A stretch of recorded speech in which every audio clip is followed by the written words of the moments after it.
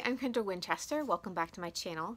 And I recently did one of the first single reviews I've done in a long time. But before that, I went back and looked and I realized I had done another single review on The Strays, which I remembered, but I hadn't remembered I actually did a review on 2 essay collections.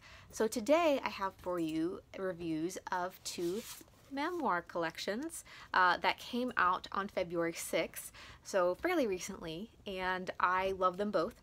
So I want to tell you about them because they're so different, and yeah, let's just jump in. So I'm going to start with I Am by Maggie O'Farrell. In the US, this is out from Knopf, and I really loved this memoir. I read this during the 24 and 48 hour readathon, and it was just absolutely beautiful. What Maggie O'Farrell has done has told her life in these brief chapters, like essays, about her brushes with death, times when she almost died through various reasons. And she doesn't do it in a linear way either. She kind of shakes it all up and puts them in a more thematic way to tell her life story. So Maggie O'Farrell's writing is beautiful, and she doesn't bemoan her life or these brushes with death. She had a very serious childhood illness that has left her still with some ramifications of that. She had a cerebral problem and she went paralyzed for a year, had to go to physical therapy, and still struggles with things on her left side and a bunch of different things that she talks about in the book. And she kind of introduces that and eases us into it through her life, and it isn't until the very next to last chapter that she talks about her own childhood illness. And in the last chapter, she talks about her daughter's childhood illness. Her daughter has a severe autoimmune disease, a life-threatening one, and she also goes into anaphylactic shock very easily because she's highly allergic to so many different things. And so Maggie O'Farrell does a great job of showing us what it's like to be a child who is sick, but also what it's like to be a caregiver of a child who is sick. And I absolutely love what she did with that. And she was so insightful, and she just said so many things that I have wanted to voice over the years. And I've watched my mom care for my brother and me, and on a personal level, I just related to this book in those particular sections so much. And I just was in awe of what she did and the ability she had to communicate those things. Another favorite chapter of mine would be her chapter on when she talks about her miscarriage. She and her husband had a son, and then she had secondary infertility and suffered several miscarriages. And so she has a chapter and discusses miscarriage in a way that I have rarely heard before. In this particular chapter is written from the perspective of her first miscarriage, and she does jump forward and kind of look back and say that she talks about her other miscarriages that she had. But she has this beautiful section in the chapter, and she says, "If asked, I could reel off exactly, instantly, and without hesitation what age all my miscarried children would be had they lived. Is this odd? I have no idea. This is information I hold very close. No one has ever asked me these questions and probably never will.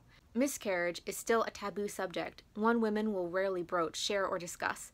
I can count on one hand the conversations I've had with friends about it, which is odd if you consider how prevalent it is. Why don't we talk about it more? Because it's too visceral, too private, too interior. These are people, spirits, rays, who never breathe air, never saw light.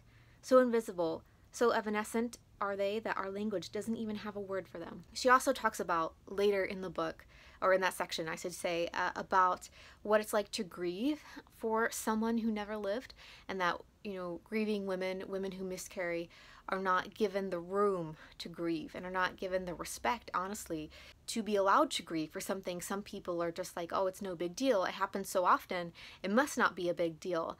I was just heartbroken, and it was one of the best pieces of writing on miscarriage that I have ever read. So I would absolutely recommend this book, and Maggie O'Farrell is just an amazing writer, and in fact I just ordered all of her novels, so be prepared for a lot of Maggie O'Farrell in your future if you keep watching these videos, because she's just amazing, and I could not recommend this book enough. So the next book I want to talk about is Heartberries by Terese Marie Mailhot, and this is a book out from Counterpoint, and I just love this book. Terese is an Indigenous Canadian woman from British Columbia, Canada, and she talks about her life on the reservation and how she grew up in a very rough family circumstance, and her dad was absolutely atrocious, and so she really never dealt with that. And so she grows up and gets married and has a baby, and then has the baby taken away from her and has another baby, and she eventually does have a breakdown and ends up in the hospital, and they diagnose her with PTSD and bipolar disorder. And so she writes, and that's how she helps herself, and that's how what helps her get through her breakdown and eventually like through her life.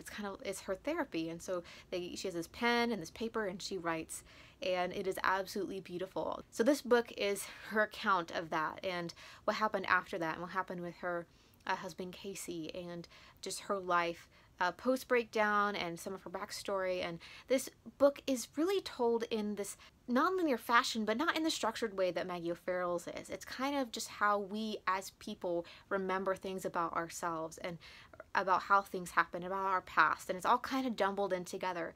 Obviously, she thought out that structure with intention, but to us as readers, it just comes over us in waves, and it is raw and visceral and just ever present.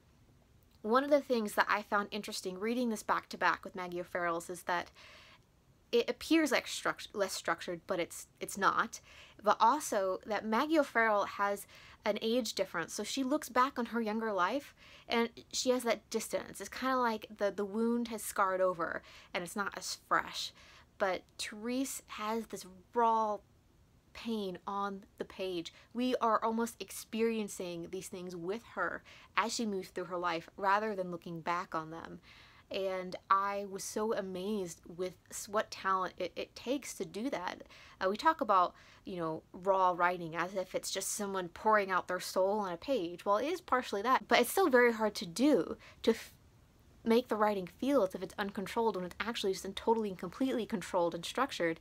It just appears that it's not. And just the way that she did that was absolutely fantastic. This novel has been getting so much praise. It was given a great review in the New York Times, and it's been everywhere and on all these different lists, and it's amazing. It really is amazing, and I cannot wait to read more from this author. She did such an amazing job with this story, and it really impacted me in just, was it 150 pages or so? It's not very long at all, but it's incredibly beautiful. And this one has a Q&A in the back that I found very helpful, getting to know Terese a little more on a, you know, just a like conversational level, and everything about this book is fantastic, and I would highly recommend it. And I would actually recommend reading these two together because I found the contrast beautiful, and they are so skilled in what they do, and they write so differently, and their backgrounds are so different, and their experiences are different, but I found them stories about two women that need stories that need to be heard, and they are, and they're just beautiful and heartbreaking, and you will need lots of chocolate at the end, but it's so worth it. And I learned so much about them and their lives and about the lives of women around the world, and just gonna quit gushing. But before I end this discussion of Terese's book, I had to give you a taste of her writing. So I flipped through it when I was getting ready for this video, but honestly the first page is just perfection. So I'm going to read you that, and hopefully that will give you enough of a taste that you'll go out and get a copy of your own. My story was maltreated. The words were too wrong and ugly to speak.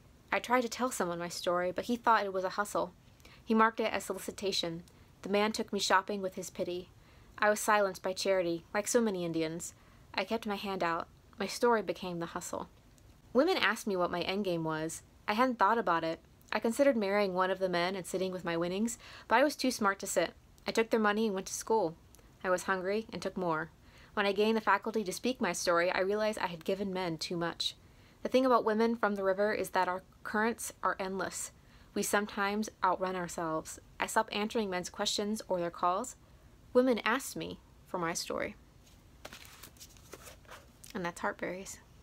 So you'll definitely want to check out AM by Maggie O'Farrell and Heartberries by Terese Marie Mailhot. Both of these are absolutely fantastic, and I really love them. So you'll definitely want to check these out in the near future if you haven't already, because such great talent. And I cannot wait to read more of books by Terese when they finally come out, and I have a huge backlist of Maggie O'Farrell's that I need to get through, so I know what I'm doing in my future. So that's all from me, and if you have read these books, are really excited about them, definitely let me know down in the comments. I can't wait to hear from you, and but until next time, I guess I'll talk to you guys later. Bye.